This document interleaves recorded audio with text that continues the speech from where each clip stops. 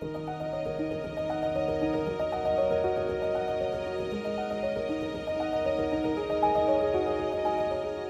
people want to show off that they have a big house. That's the last thing I want to do.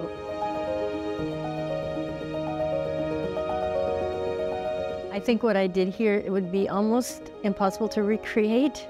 Yeah, if I had known, if I had known. Hello, my name is Alex Lee and I am from Designseed. Today's episode on Designseed, we will be featuring an 8,000 square feet property facing the beautiful lake of Perdana Lakeview in Cyberjaya.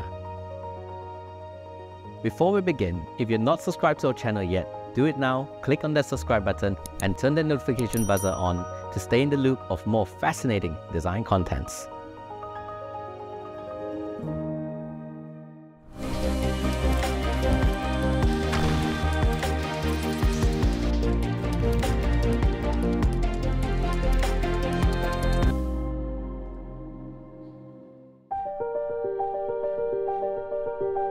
Some time ago, we featured an episode of the Crazy Rich Asian house in Country Heights, Damansara. In a short period of 8 months, that video is now touching base with 2.9 million views. Because of that feature, we are motivated to hunt for more extraordinary homes all over Asia to share it with you. And that's exactly what we're sharing in today's episode. Michelle Kimball, humble owner of this grand Javanese house, is a writer that was born in Washington, D.C., studied in Iran, resided in Bali, and currently chose to continue her globe-trotting life journey in the tropics of Malaysia. The property is designed by Farah herself with the ingenious guidance of a designer architect friend, Encik Osman.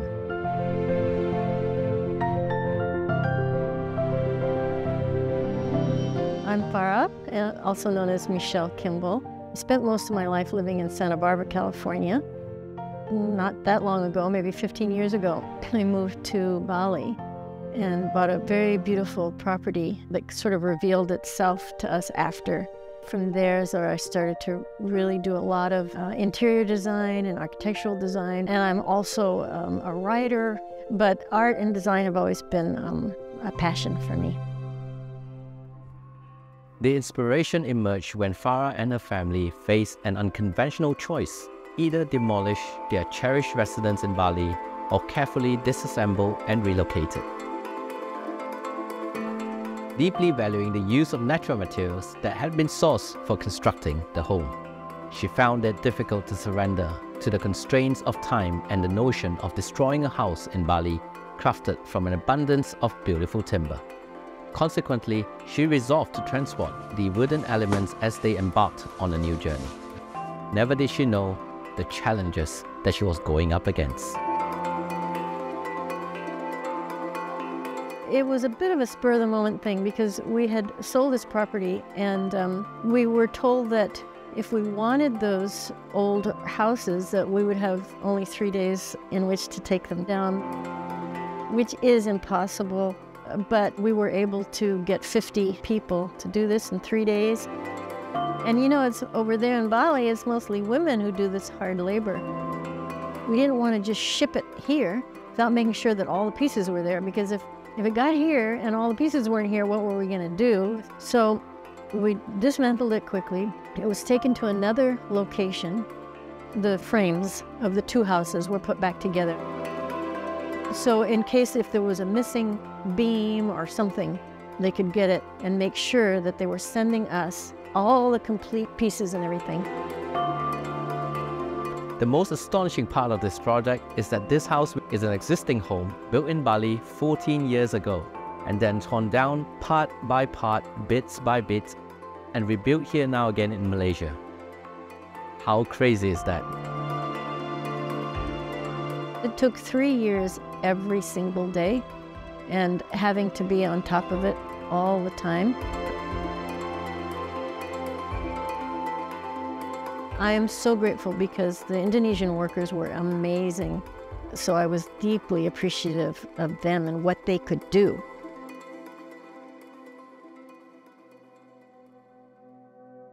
Before I went to Bali, I was a peace activist and I was working a lot on global peace issues. And so my focus has always been on peace. And I love to create spaces that people feel really good in. So you know how satisfying it is. And you know, mostly when people come in here, they just say, oh, wow, I feel such a serene presence and everything.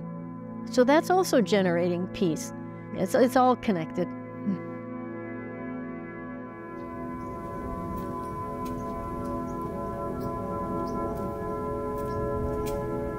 In Bali, doors and gateways are very special, you know, mystical, spiritual. So we have that one gate out there. We start out with these small hedges, but they grew and they grew and they grew. And the gardeners oftentimes wanted to cut them off at the top, you know, because they were getting so high. I said, no. One of the reasons was because almost everywhere from up there, you see a lot of greenery outside the windows. From the outside, you can't even see the house. And that's fine with me. And then also on the outside, when you come in, this is like a total little, you know, nice environment. You can sit on those benches out there, and it's very charming and nice. It's a kind of a magical sort of Bali-style garden. The front of the house is totally different than the back of the house. Back, if you go across from the lake, it looks like a big, long, completely different image.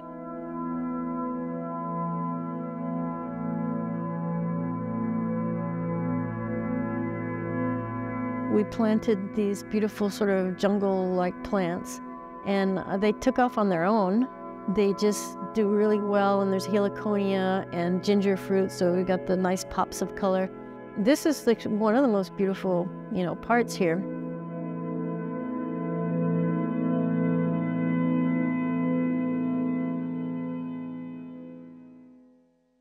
Both joglo and limestone houses represent the rich cultural heritage of Java and showcase the skillful craftsmanship and architectural wisdom of the past.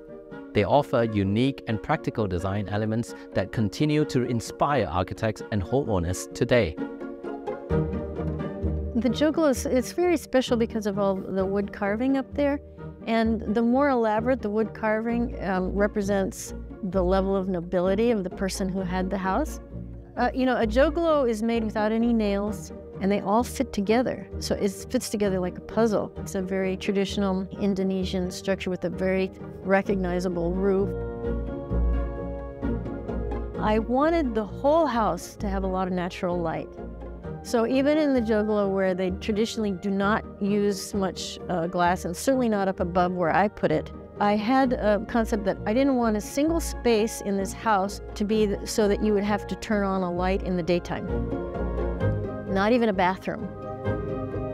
Yeah, I mean, I even put glass window above those doors there so that the light would go through. I'm very charmed by the light blue, the red and the silver and the pineapple carving and all that. And even if the, you know, their condition like isn't so perfect, I still like the look of it. It adds a little bit of something different inside the joglo. So in Bali, that's traditionally how it is. You know, beautiful, sort of charming, painted outside, of it all natural wood on the inside. It wouldn't be painted on the inside. I couldn't use them on the outside, so I just put them on the inside. The upstairs, even though it looks like it's a wood structure, it's actually got brick on the outside, except for the loft.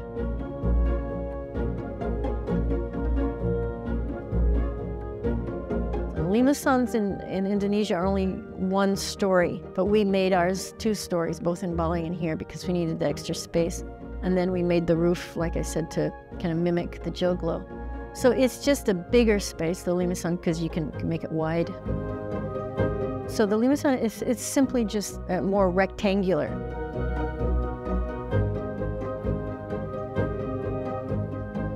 Contractors we talked to wanted to have a ground floor superstructure, cement superstructure. And so then that's why we used the upper floor for the traditional wood houses. But even though we've used all the panels and things down here, so it should all go together.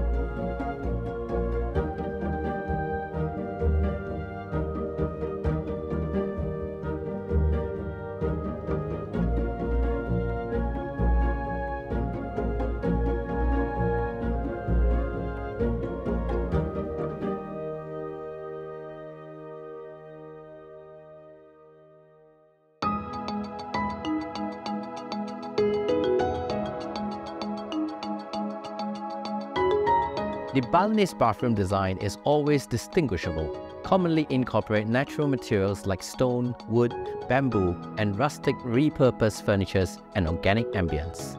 These materials not only reflect Bali's natural surroundings, but also contribute to the sustainable and eco-friendly aspects of Balinese architecture. Because we couldn't do completely outdoor bathrooms here, so I put a lot of plants in this one, and that's why it had to have big windows. So I was kind of mimicking those beautiful outdoor bathrooms that we had in Bali. In Bali, we had the ironwood shower stand, sink stand already made there, and so I brought them here, basically just to mimic the outdoors. So I used a lot of the pebbles. No one knew how to do the pebble work here. They know how to do it with small stones, but they didn't know how to do the big ones. So by the third bathroom, I was instructing them how to do it because I'd watched enough videos and things to see how to do it. And of course, the solid riverstone bathtub. It's not cement, it's from a giant boulder. And, you know, onyx sink. I mean, when I saw that onyx sink and all the beautiful pattern in there, I thought, oh my gosh, that's amazing. An element of surprise in this property is every door I open leads to either a bewildering bedroom or an artistic Balinese bathroom. Speaking of doors, can you make a wild guess how many doors are there in this house? We were informed by Farah that she salvaged a total of 99 doors, and most of them are operable, be it for the entrance, closet, and cabinet doors, windows, and a few left for wall panelings. And I actually collected doors in Indonesia also. Some of them are quite amazing, like there's an Art Deco door, I don't know if you noticed upstairs, and then all these carved doors and these portals that I think are very difficult to find these days. So we did design around the pieces of wood, all of it. You know, most of these panels are indoor-outdoor walls of houses, of small, traditional Indonesian houses. We use those dimensions. Like, for example, this gateway here, that dictated the width of the hallway. We have a very wide hallway. And the other rooms also, you know, everything was made so that the doors and the panels could fit. So that had a lot to do with it and kind of made it a very big, spacious place. I really appreciated the Javanese carved work, the geometry and the a little more simple designs, if you can call them that. And I just appreciated what they did. You know, these are simple people who made these beautiful carvings, and they put different elements together and it all worked. And even the architecture, the joglos, even though I got them in Bali, that's not the Bali style. But they call this whole house Bali style because there's a lot of wood and plants and everything.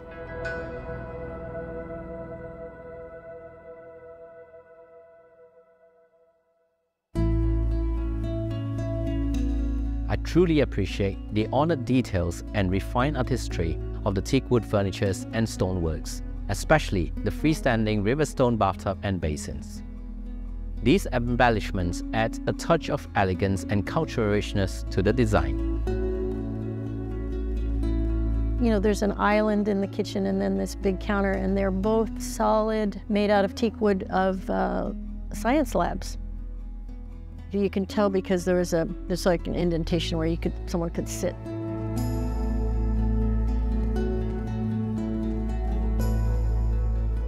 Back then, the wood they used the most was teakwood. Now, teakwood is super expensive here and not as available even over there in Indonesia anymore.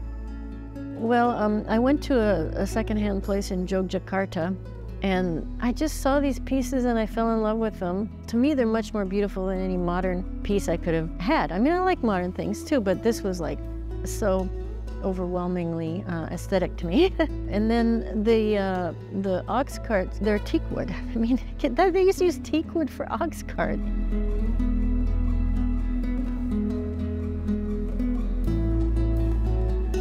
Like this table, I saw that someone in Bali, he had this table carved out like that.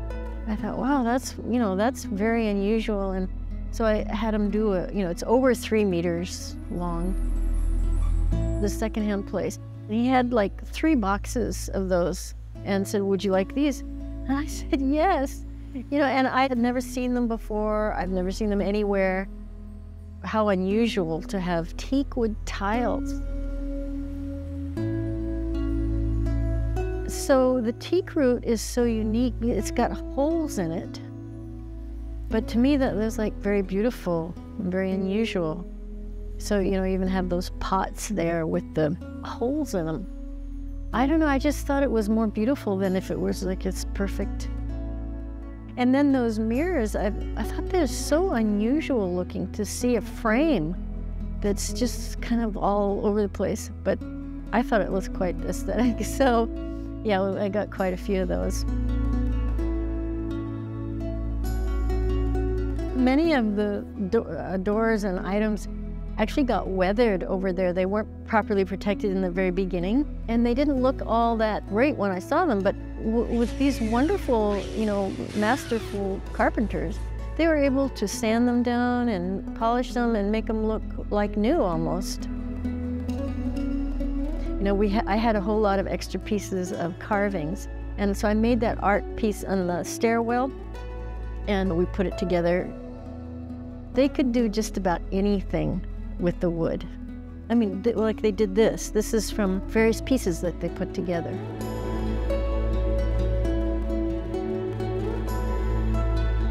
You know, in general, the size of the people is smaller, and so we would have to be ducking our head if we went through some of them.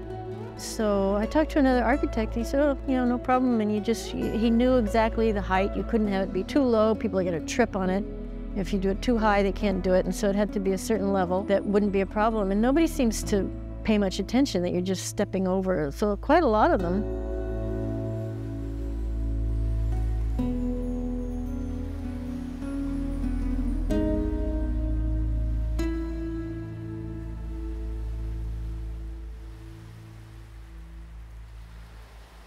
My favorite spot in this property has to be the tower deck. Parked on the top of the tower, overlooking a mesmerizing view of the serene lake, disturbed only by occasional splash of a fish. This daydreaming deck is a welcome respite from the hustle and bustle of the city. It's very lovely now because you can have this huge patio up there, and yeah, the view is not obstructed at all, yeah. I think that even in Malaysian architecture, they used a lot of interesting elements to keep the houses cool. I actually keep the windows open at the top because, you know, even in traditional Malaysian architecture, it's built that way so that the hot air, you know, goes up.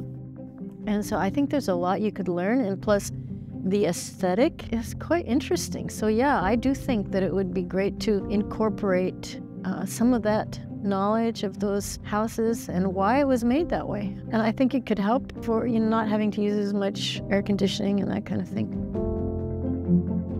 I think there's so much benefit you can get from upcycling and using traditional ways. Yet another astonishing episode on one of Malaysia's most extraordinary homes, taking full advantage of the tropical climate. Most houses in Malaysia are built with large window openings to allow for natural lighting and potentially a great view connecting to the outdoors. However, we find most openings often being covered by curtains and blinds. We hope some of our videos can convey a message across to all our viewers to be courageous and like-minded to learn to appreciate what's there for us in this tropical environment we call home. Learn to appreciate the rain, sun, and tropical breeze connecting to nature.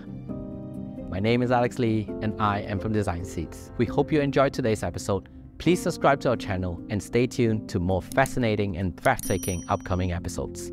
Thank you for watching. I'll see you guys next week.